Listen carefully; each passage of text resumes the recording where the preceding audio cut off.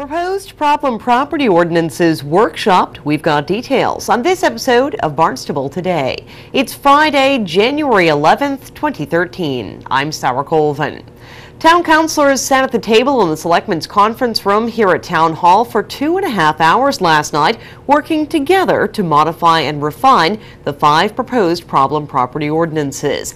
In a nutshell, the ordinances are designed to help town officials and police better deal with chronic problem properties, whether it be an issue of multiple police calls, violent crimes, blight, noise, etc. We bring you today some highlights from Thursday night's long session. I got it. Thank you. Chief McDonald, how do you feel about that number?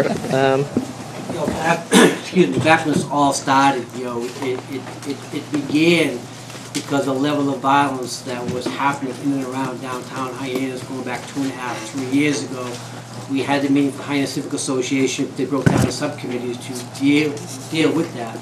And one subcommittee came up with these ordinances to deal with the level of violence that was reoccurring in certain instances. And that's why we came up with the 2 and the 3, because if we spend a lot of time doing a heavy narcotics investigation, and we have to do 2 search warrants on the same house, that's a problem house. If we have a house with multiple shootings, we can't do anything until there's been 4 instances of documented shootings at a house. That's why we went for the lower number, 2 or 3 to deal with the more serious crime, which is what the intent was way back when, was to deal with that level of violence. So it was low because we wanted to deal with that severity of crime, And again, we do have the police discretion. And again, we talked about those 4 or 5 houses. Those were the ones we want to concentrate that really affected the quality of life of everybody. That's what this is for. If you have a house that's affecting negatively the quality of life of everybody in that neighborhood, it has to be addressed. And you're talking 4 or 5, that's a lot. Or if you want 4 or 5 with 1 instance of violence, right, then that would be acceptable. Yeah. Deputy Chief Tamish, you can approach. I was going to say, when we're talking about the valid complaints and the word incident, if you go back to section 2, right above that, upon finding a valid complaint, police shall make a record of the incident. So the incident refers to a valid complaint. So I don't think you have to keep putting valid complaint down through the further word. It refers to such incident. Councilor Chirigotis and then Councilor Cote. What the chief was saying, I think what we've seen is that instances of the most, the worst violence, the crimes that we can think of that have occurred, the shooting over here in Hyannis, they're single events that happens. Someone's killed. It's horrendous. But the people the perpetrators are gone. That's it. They're not going to be there the next day. They're going to move. So, well, hopefully that's what happens if you can find out who it is. So I understand the need for an immediate, I don't know how we word it. I don't know how we put it in. But if you have that level of violence, then something should happen. We shouldn't have to have 3 or 4 of those at one address. But on the other hand, you get other types of complaints, and it could be anything. I mean, it could be. But how does the law address that right now? If there's a violent event, isn't there something? If you can pin it on them, you arrest them and they're out of the scene. Yeah, I would think that should be. I'm sorry, you were going to say something. What? I was referring to the chief or somebody that could give me a response. Excuse me, what was the question?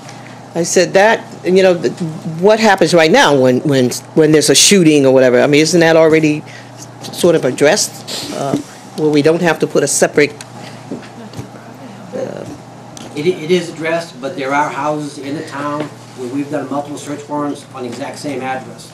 We do the best we can. People are arrested, but they have the right to make bail, and they're back out again. Or somebody else takes up shop in the same address. I have a state statute to pass out.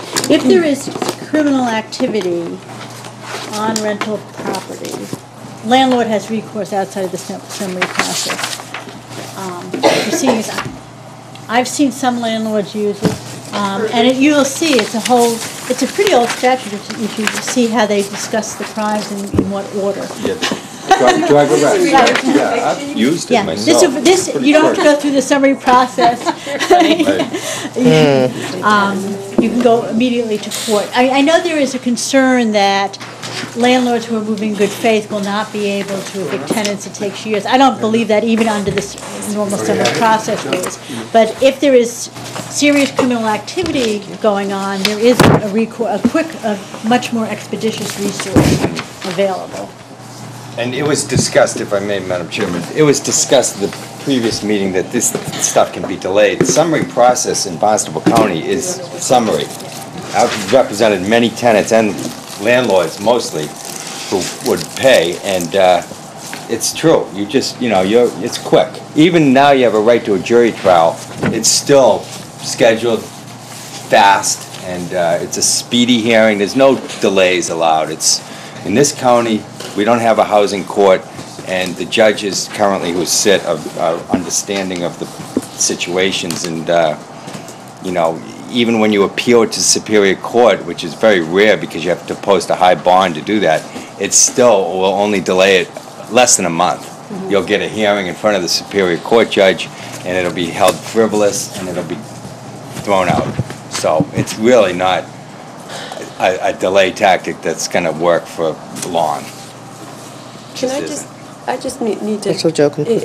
What I think we get past when we're getting into these discussions about who we rent to or who the rent, all we're doing is moving to find the landlord.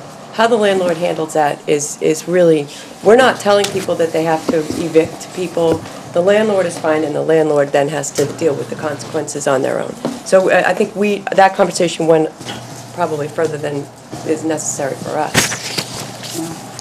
Okay, we're back to our numbers now. Yeah. It does kind of fall into the whole unintended consequences thing, which, we have to take into account because it's not against the law to own and rent property. It's not against the law to make money off a rental property. So I believe in the ordinance, and especially reading what Ruth just handed out and listening to Councilor Rugo, I believe that there is an expeditious snail mail kind of way of handling it all. So, I don't believe it ought to be a reason to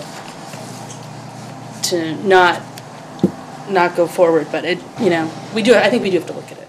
Why should we be more lenient to the minority that are causing these problems?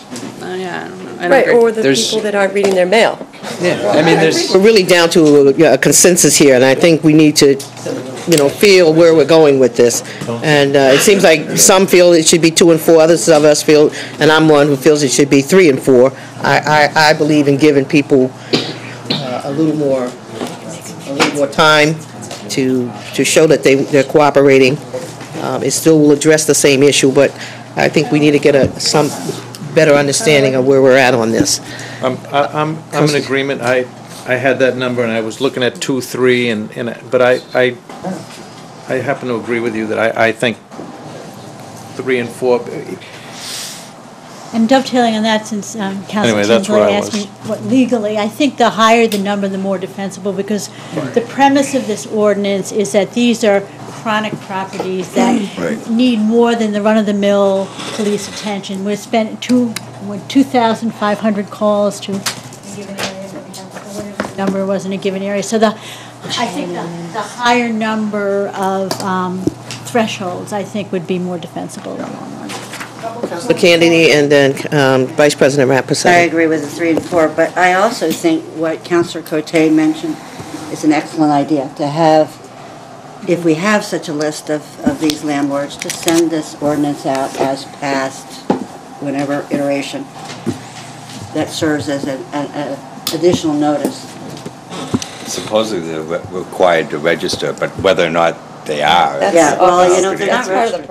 Obviously, we've just shown a very small portion of the evening. Councilors worked very well together and will continue the discussion at a town council meeting later this month. Meanwhile, you can watch the entire 2.5-hour workshop meeting online. Head to town.barnstable.ma.us and click on Video on Demand. With Barnstable Today, I'm Sarah Colvin.